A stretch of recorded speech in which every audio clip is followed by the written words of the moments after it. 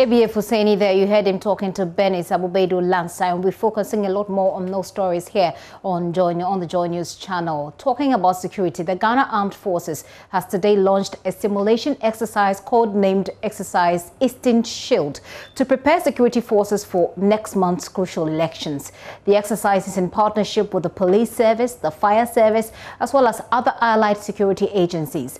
General Officer Commanding of the Southern Command of the Ghana Armed Forces, Brigadier General Yeboah Nsia, launched the exercise at the command headquarters in Teshi this morning. Joy News' reporter Kweku Asante is joining me with more. Hello, Kweku. Tell us how exactly this operation is supposed to run.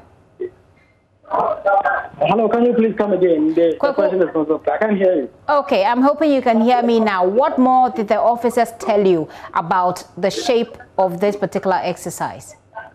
Well, so the Brigadier General of the Southern Command, the commander, has been explaining that the Ghana Army, as well as the Ghana Police Service, the Ghana Fire Service, and other allied security agencies are trying to bring themselves together to be able to deal with election-related violence that sometimes characterize elections, as we've seen in previous years. And so they want to do a simulation exercise in parts of the country to assess the preparedness of these security agencies to be able to respond to such issues as and when they come up in the lead up to the election. So the Brigadier General, the commanding officer of the Southern Command here in Accra, is saying they are putting together these teams who are going to hold a simulation ahead of this election to be able to assess themselves and their preparedness.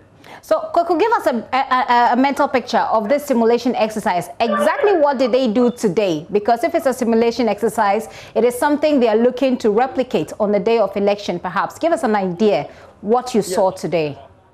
So today was the launch of the simulation exercise. They've not actually started. But today you could see the military men, the Ghana Police Service, the Fire Service, and all other allied security agencies who were there today with their arms and other accoutrements that they have as they prepare ahead for the election. So they've been having some of these things, they've been using it, they've been displaying it to the public, as in trying to reinforce into the minds of the ordinary Ghanaians that they are very ready to prepare and give them the best of security ahead of the election. Of course, the Brigadier General made a point that this is a security issue. They're going to do a simulation. They don't want to put entirely what exactly they are going to be doing outside in the public domain.